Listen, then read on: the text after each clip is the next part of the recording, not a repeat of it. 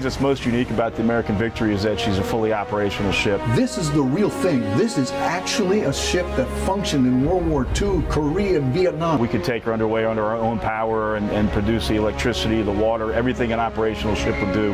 Most museum ships that you could board these days are in a non-operational status. That's what's so important about this ship, is it's still running.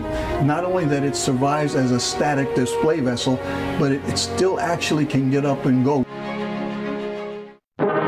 The SS American Victory was part of a shipbuilding program that brought victory to the United States and to the world in World War II by delivering the goods the troops needed to win the war. Bullets, bombs, beams, telephone poles, tanks, trains, you name it. These ships were capable of carrying those through a variety of methods. Really, I don't know if that's reflected enough in the history books, but this ship and the ships like it were really the mainstay of that war effort.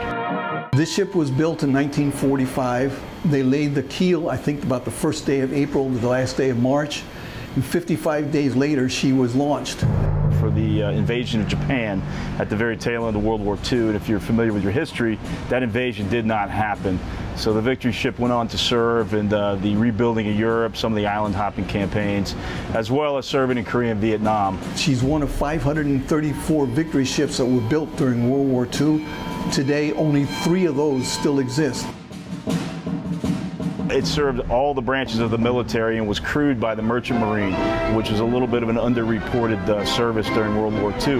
In fact, had the highest casualty rating of all the services in World War II. It's one giant artifact that people can explore and really put themselves back in time. When you go to Busch Gardens, when you go to Disney, you're getting a replica of maybe historical places. When you come to this is not a replica.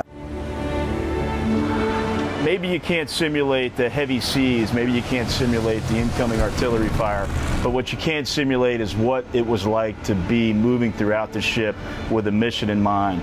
And I think it's the folks that come on board, especially the folks who have their family members who have served, and grandfathers and grandmothers, and they kind of can put themselves into that role, and it's a unique experience for them. While the American Victory is no longer operational in a maritime capacity, she still serves an amazing role in our community.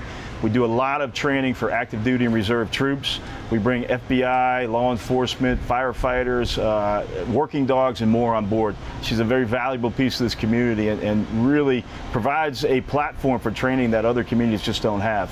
One of the most amazing events we do on board the American Victory is our Relive History cruises, where we actually get underway, sail down the channel with veterans of all ages on board. We have reenactments on board, and we have entertainment. It's a fun day for everybody. But what's probably the most meaningful is that we have a lot of vets on board, including World War II vets, and it's one last chance for them to really relive the way that they experienced life years ago, and it really does bring a tear to your eye. It's an amazing day on the water always, and it's a treasure to be out there with those guys. You'll find us in the Channelside District, oftentimes nestled between a couple large modern cruise ships. We're behind the Florida Aquarium. Take a look at our website, AmericanVictory.org, and also social media. The ship was home to a lot of true heroes over the years, and still is today with a lot of the great veterans we have on board. It's a treasure to come down, and I encourage you to get down here and experience it yourself.